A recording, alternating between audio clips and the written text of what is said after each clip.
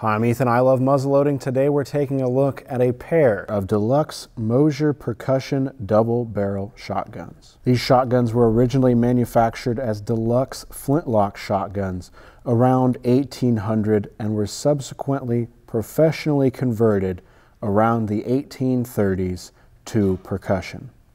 They have nearly identical ornamentation. They are equipped with gold blade front sights with stylized gold inlay spiders. Canon Tordu in gold inlay on the breech section of the rib. Moser left in Munchen, signed in the gold banners surrounded by gold scrollwork on the breech end of the barrels. Dished rear sights on the standing breeches. Golden borders and eagles with Moser on the right.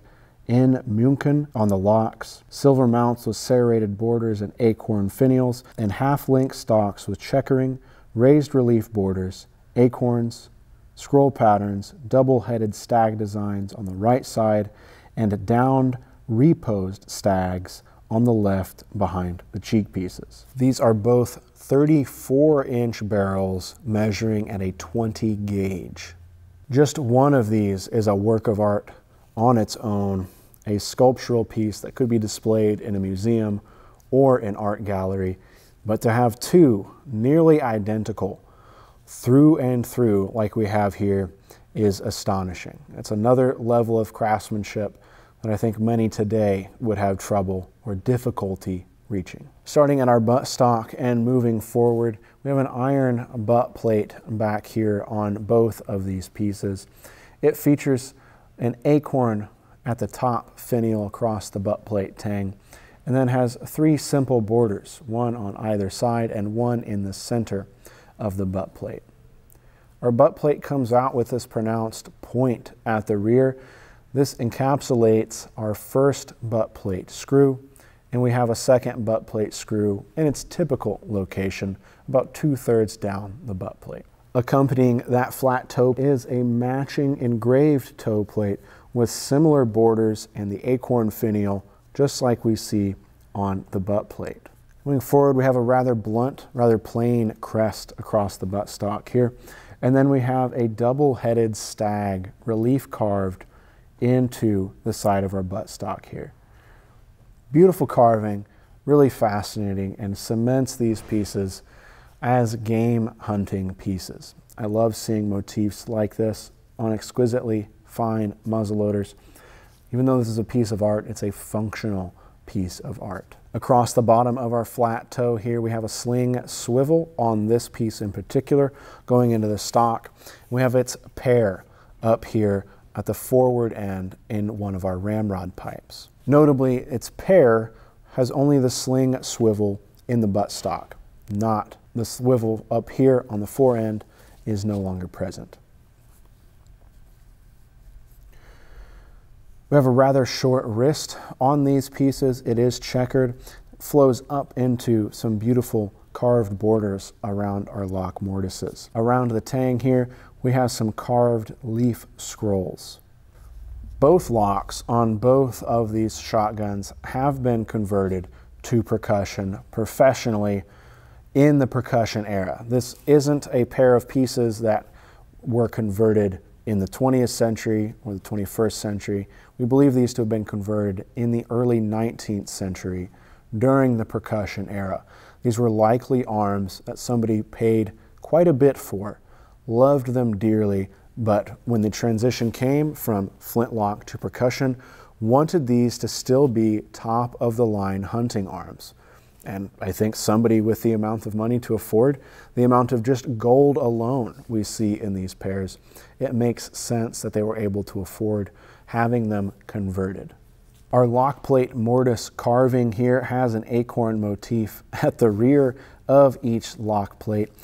Around the entire lock plate, we have beautiful gold inlay. At the center of the lock, we have the aforementioned gold eagle with Moser in Munchen. So we have Moser on this side and in Munchen on this side. That wording is reversed on our barrels, where our left side barrel, or the top barrel as you're reading, has Moser, and then in Munchen on the right side barrel. Much like the gold inlay here on our lock plates, the lettering is done in gold on top of our barrels here.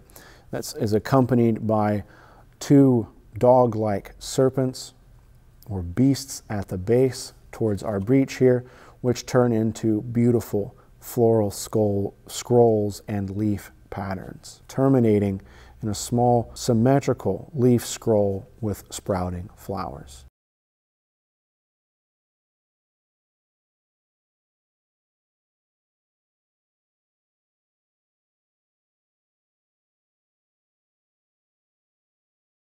Towards the breech, we have two running leaf border bands here. The gold does not stop with the barrels. Our barrel tang is flanked with gold bands through our rear sight, culminating with our rear tang screw, which is also surrounded by beautiful gold inlay. Forward of our locks on each of these pieces, we do have some carving here. Forward of the lock, we do have some relief carving here. It is simple, not nearly as exquisite or ornamental as we see behind our tang or with our dual-headed stags. Matching the motifs on our toe plate and our butt plate, our trigger guard is done in a very similar manner. We have line borders on each side as well as the center, and we have an acorn motif at the front and the rear of the guard. Matching the scroll work forward of our locks, we have an ornamental scroll at the front of our trigger guard, and then we run into some checkering here in the forestock, and again some light carving with an acorn across our figured forestock here before we get to our ramrod entry pipe, which matches again the acorn motifs with carving on either side as well as an engraved acorn, and then our borders on either side and through the center lining up with our entry pipe. Our barrels are held in with a barrel key rather than a barrel pin, making for easy takedown and cleaning.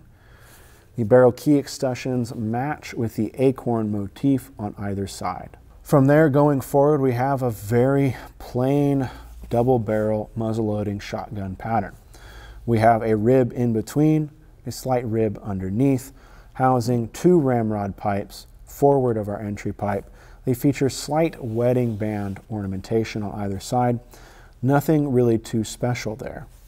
We do, however, have more detail than we typically see up here with our front sight on both of these shotguns. Instead of a small circle, oval, or teardrop pattern, we have our gold bead front sights set in a matching pair of gold spiders. And not just like a friendly spider. We have spiders here with big fangs coming out the front, just adding a, I don't know, kind of a cool factor really to these arms, as if they weren't cool enough already. You can see on the pair laying down in front here, we have a very similar pattern across the side plate, or left-hand side I should say here, where we have checkering, scrolls, carving, lock plate mortise carving, gold inlay around our lock. Very simple percussion locks on these. Very well done conversion, I would say. Very appropriate, obviously, for the time and the quality of these arms. Something interesting to note here, both locks on both shotguns still retain their safety on either side. So these arms could be placed in a stalking situation or a moving and hunting situation. They could be placed on full cock. The safeties would then be set.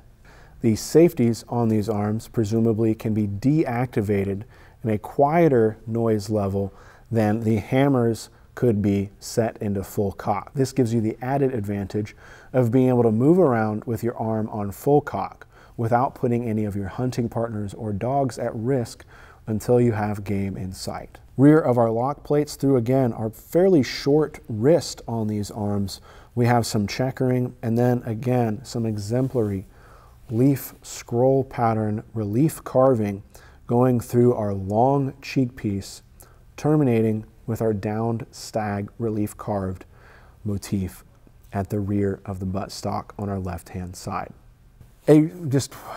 Really, these are an exquisite pair. They might be overdone for some. They might not be enough for others. Artistically, though, they are done to the max. They are gorgeous. They are refined. The gold is just wonderful. It's just a nice bright tone on an otherwise darkened pair of shotguns here.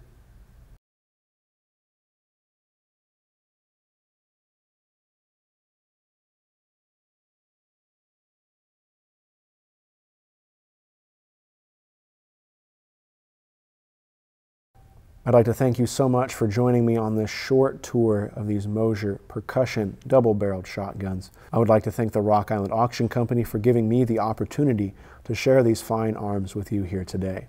If you'd like to learn more about this and other antique arms, I encourage you to visit the Rock Island Auction Company YouTube channel to learn more. Once again, I'm Ethan. I love muzzleloading. Thank you so much for watching. We'll catch you next time.